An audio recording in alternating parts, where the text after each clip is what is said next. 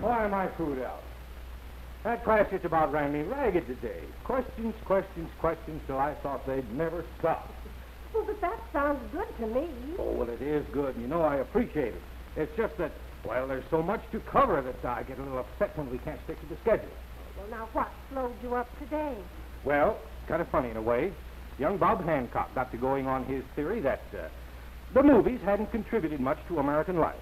Oh, you don't need to tell me what's coming next. He couldn't have picked anyone better to say that to. Well, the funny part of it was, you see, so many of my other students know about this theory of mine, about the arts of the country reflecting the life and the times, you know. I guess they knew what was coming through. Well, did it turn into a free-for-all? Well, not quite. You see, after I'd pointed out some of the contributions the movies had made, why the discussion drifted on to the other arts. So eventually everybody got in on it, and I think it was a good session. The kids enjoyed it. But, well, it kind of disturbs me when we can't stay on the schedule. Well, I suppose you were thinking about the war or something. Is that what your lecture was about? Yes. Yes, this period before the First World War. Well, of course, I have personal memories of that, and the students don't, so... Well, that's true, of course. But they must understand why we fought that war, and why we fought the Second World War, so that perhaps we can profit by our mistakes and not have to fight a third one. You remember what President Wilson said when he came back from the peace conference after the war? Well, now, to what in particular are you referring? He said that peace cannot endure for a generation unless guaranteed by the unified forces of the civilized world. Well, that's quite prophetic, I'd say. Yes. Yes, it was. I wonder if we'll ever learn. Well, I must be getting on and get my notes rearranged here and see if we can get that schedule back on. And I have some work to do upstairs, too.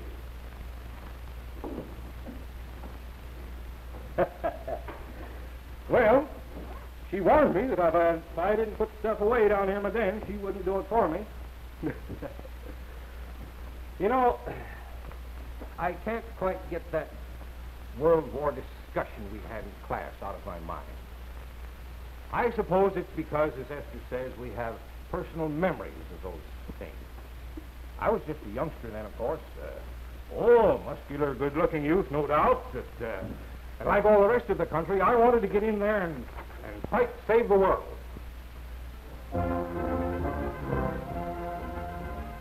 The first drafting of men started in June of 1917. And all over the town, posters were packed up enticing young men to join the service. Long lines started forming at the recruiting offices. And the parades of servicemen going off to war became a common thing.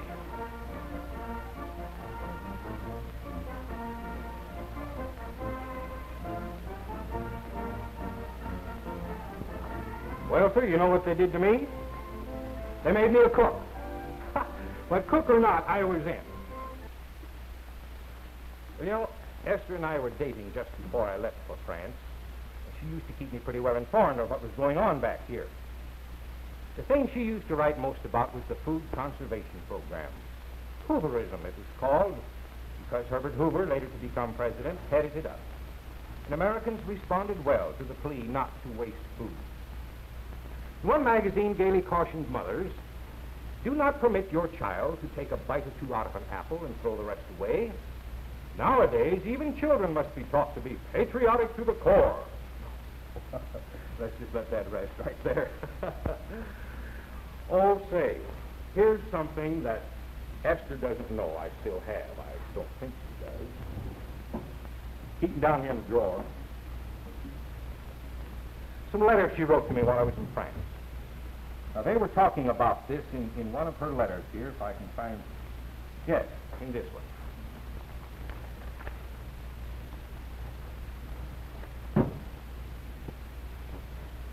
We're doing our part here at home, and I must confess I am doing things I never thought I would do. The city women have a garden club. We have quite learned how to save on vegetables now. And admittedly, our cupboards don't have anything that will be wasted. By now, we are thoroughly convinced that the posters are telling us to do the right thing.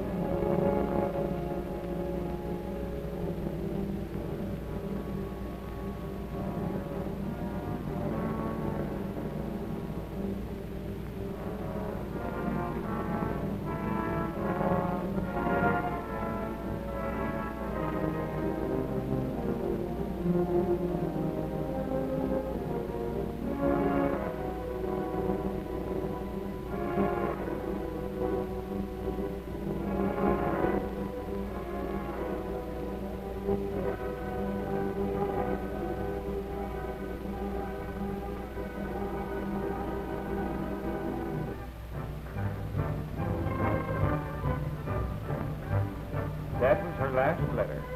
For soon the ships, which once had been ever alert for submarines and enemy vessels, now steamed homeward with the flags of victory flying. And on the troop carriers we waited, not so patiently, while the ship came to a standstill.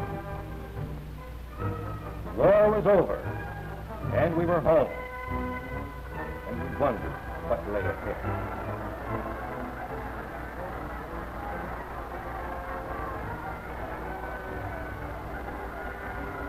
All America, it seemed, turned out to welcome those of us who returned.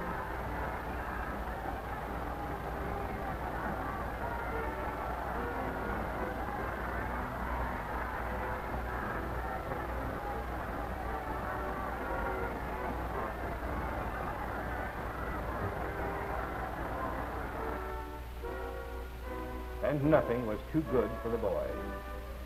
Over at the Hippodrome Theater, special shows were being presented for those who were wounded.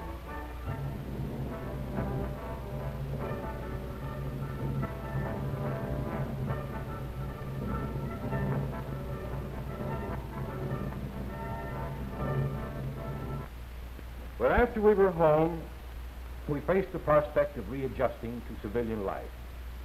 Our country was making a readjustment, too. All around, a person could detect the signs of change after 1918. The first change had come earlier, when we had switched from an isolationist country to a world power fighting in a world war. So President Wilson had little reason to doubt that we would follow through, fight the war, then join with other countries to help preserve the peace. In fact, I've got a clipping in my case here. A headline I was going to show my class if we ever got through that 1918 period. Yes. The ultimate outcome will be triumphant acceptance of treaty and lead. I do not doubt the issue. Wilson. But President Wilson's dreams, the dreams of the world as it later turned out, were destined to failure. He attended the peace conference and became beloved by all Europe because of his true idealism and humanitarianism. But the plans of Lloyd George of England, Orlando of Italy, Clemenceau of France, and Woodrow Wilson dissolved into nothingness when America rejected the League of Nations. There was a strong bloc in Congress working against our joining the League. Senators Lodge, Borah, and Johnson led it.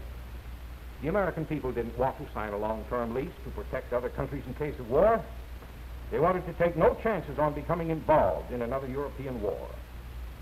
They were concerned with getting back to normal, to their play, to their work. Well, at this time, there was a man in America who was living with the working class and writing about the working class.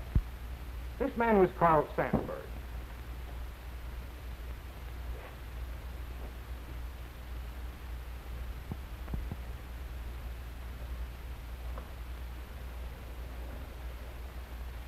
Sandburg dramatized the moral strength and dignity of the common man.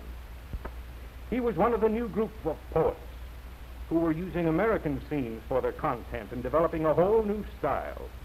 Oh, there was Robert Frost, and Edgar Lee Masters, Edward Arlington Robinson, and Carl Sandburg.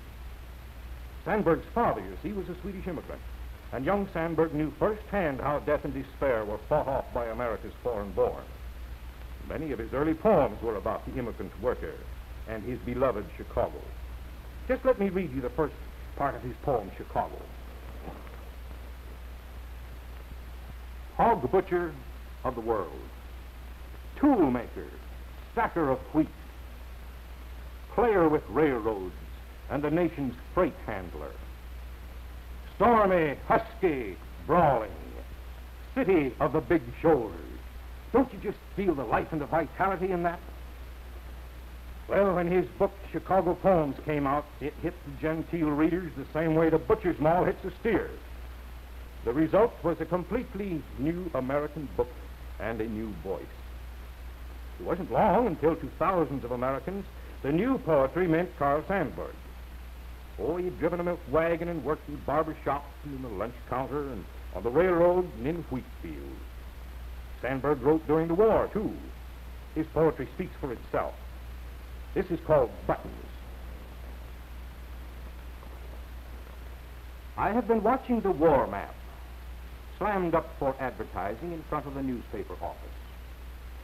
Buttons, red and yellow buttons, blue and black buttons are shoved back and forth across the map. And a laughing young man, sunny with freckles, climbs a ladder, yells a joke to somebody in the crowd, and then fixes a yellow button 1 inch west, and follows the yellow button with a black button 1 inch west. And 10,000 men and boys twist on their bodies in a red soak along a river edge, gasping of wounds, calling for water, some rattling death in their throats. Who would guess what it costs to move 2 buttons 1 inch on the war map here in front of the newspaper office, where the freckle-faced young man is laughing at us? Well, there you have it. The war being fought, the war coming to an end, Carl Sandburg talking to America about America, and with the war over, people settling down to a peacetime, normal existence.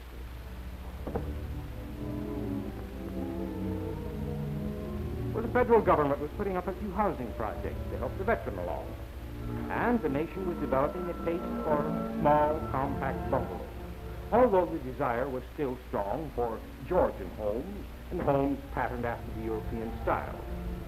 And several new architects began to take the spotlight. Frank Lloyd Wright was still ahead of his time, and Purcell and Elmsley, a firm which grew out of the original Sullivan Group, was among the leaders. You remember my mentioning that Louis Sullivan was the father of the skyscrapers.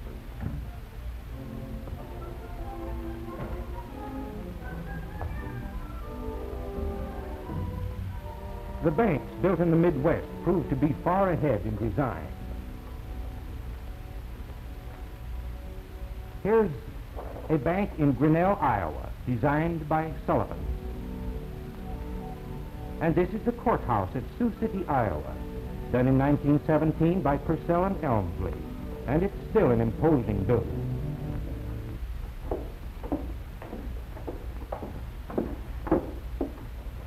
Well, how now, Lady Macbeth? What have we here? The sleepwalking scene?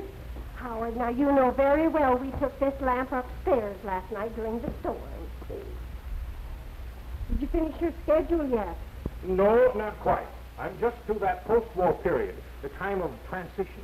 Oh, well, it certainly was a period of transition in our national political thought. Well, what about your favorite subject, the arts?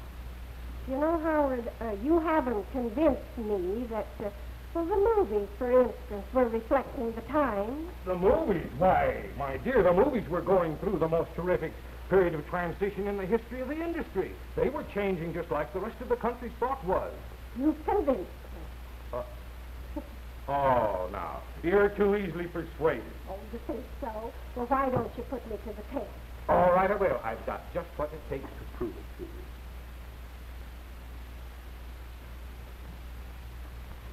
Now, you're not going to get out that Merry Widow hat again. No waltzing this evening, please. Well, haven't had these films out for quite a while, obviously. Well, what are they? Well, I have several films here. You see, when Europe went to war in 1914, America was turning out over half of the total movie production of the world. Uh-oh, I feel a lecture coming on. Well, relax and enjoy it. You mean I have no choice? Apparently not. Well, then I might as well make myself comfortable.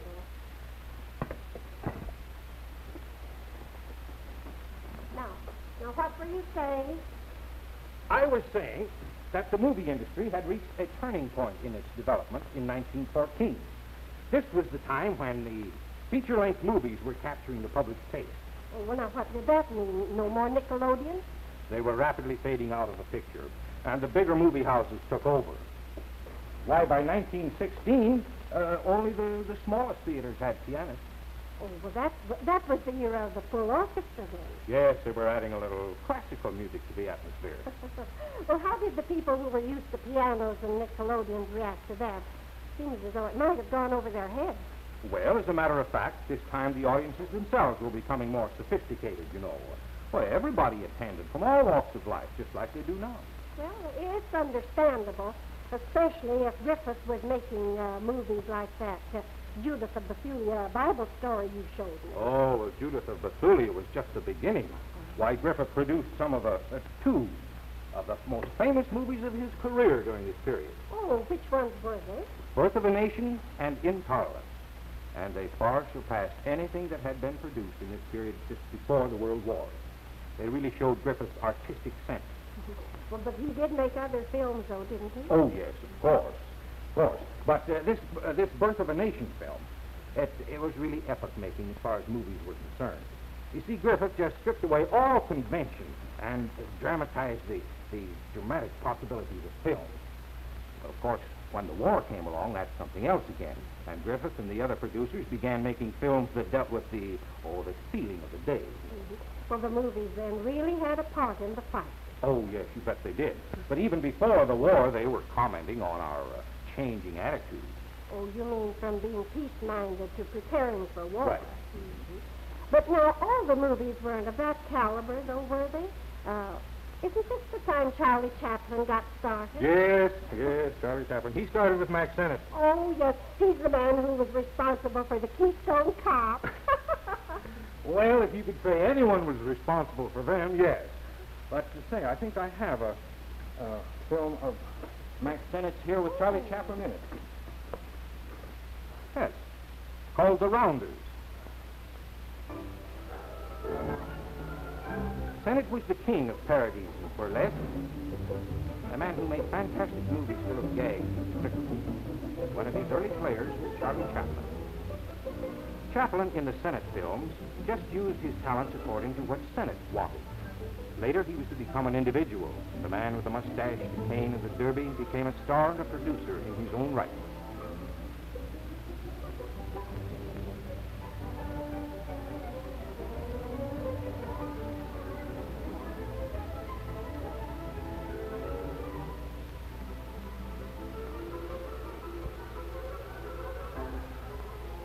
Charlie Chaplin, master of pantomime, comedian, commentator, satirist, social critic.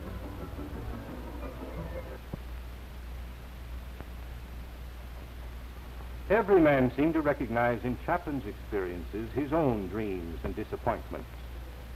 Chaplin's frustrations are mankind's. In his movie, The Kid, two social outcasts try to get along.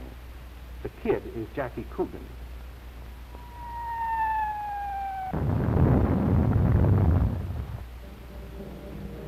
We hit an extreme when Theda Bara became famous as the vamp, irresistible and heartless, skillfully setting her trap for a man.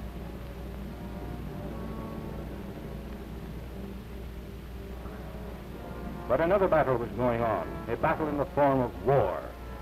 The movie industry rallied to sell the war to America.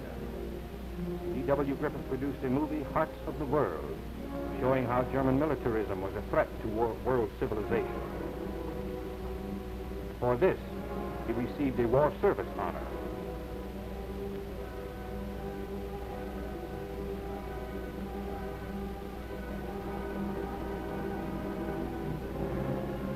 Battle scenes were often filmed in parks, and others were filmed abroad.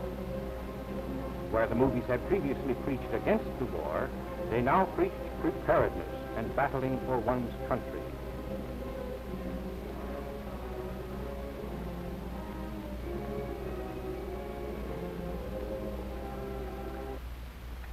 And so the movies had become a propaganda tool during World War I. And soon, political and military films would be ready for public showing. Good heavens, Howard, how you do go on. I ask about Chaplin, and I get Senna, Theda Bara, Griffith, and half of the World War. Well, they were all very important, my dear. Oh, well, of course they were. But you know, you left out one important person, Douglas Fairbanks. Oh, gee whiz. Don't tell me you were a fan of his. Oh, no, you're making me blush. But I do remember some of the things that happened in his plays. Well, then suppose you give me the lecture. Well, all right. Relax and enjoy it. Now, let's see. First, I remember how energetic he was in all the parts he played. Yes, he was the ideal of American upright youth. And then I remember how he made slang a part of our language. Gee whiz was one of his expressions. And then I remember... Can't seem to think of any more myself right now. Oh, and how could you forget this one? He was the perfect male to millions of American women.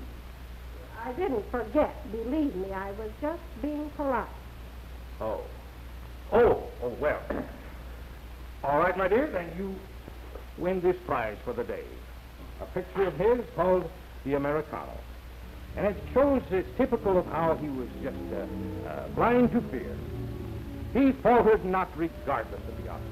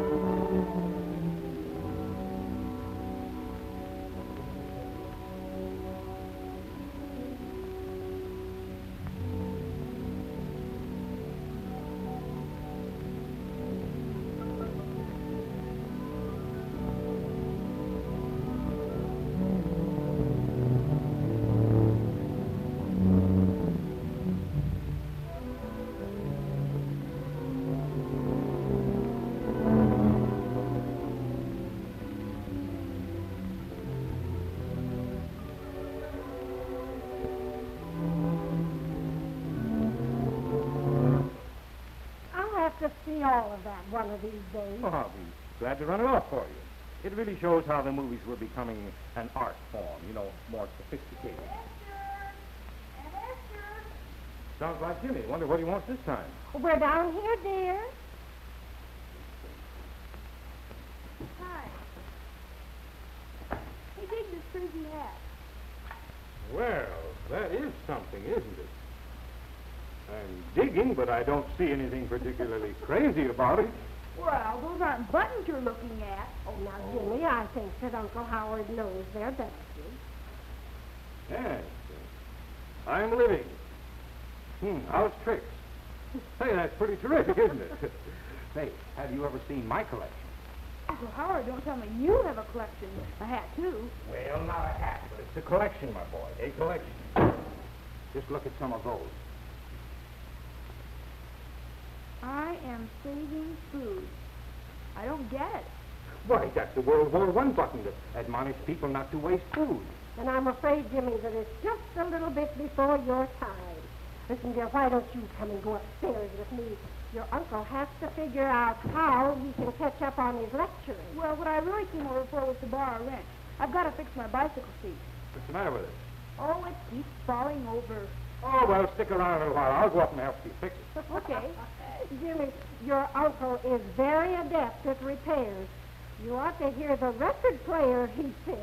Come on, dear. Upstairs.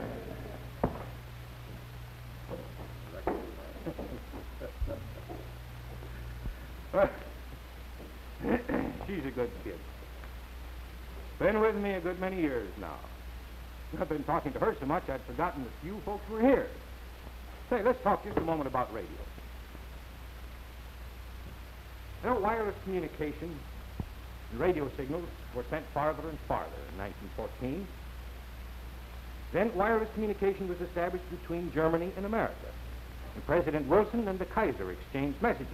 Of course, this was before the countries were fighting each other.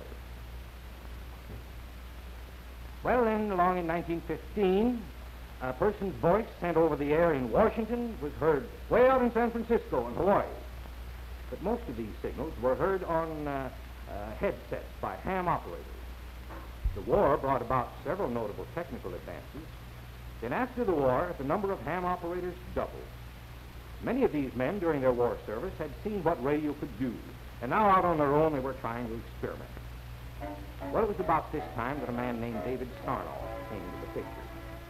He came up with the idea that people could have radio music boxes right in their own homes. There would be a central broadcasting station in the city which would play music. Sounds kind of familiar, doesn't it? Just about the radio setup we have today. Then in 1920, Dr. Frank Conrad started broadcasting voice and music 2 nights a week in Pittsburgh. And when the Westinghouse Company saw the popularity of Dr. Conrad's broadcasting stations, they built one in East Pittsburgh. And it was here that radio broadcasting, as we know it, got its first start. The station was assigned the call letters KDKA. And on November 2nd, 1920, it broadcast the returns of the presidential election, Harding defeating Cox. Well, radio was off to a good start, and soon it, too, would become an art medium, reflecting the times. Hey, I'd better skip up and see how Jimmy's coming with that bicycle. He'll have a spread all over the yard before I get up there.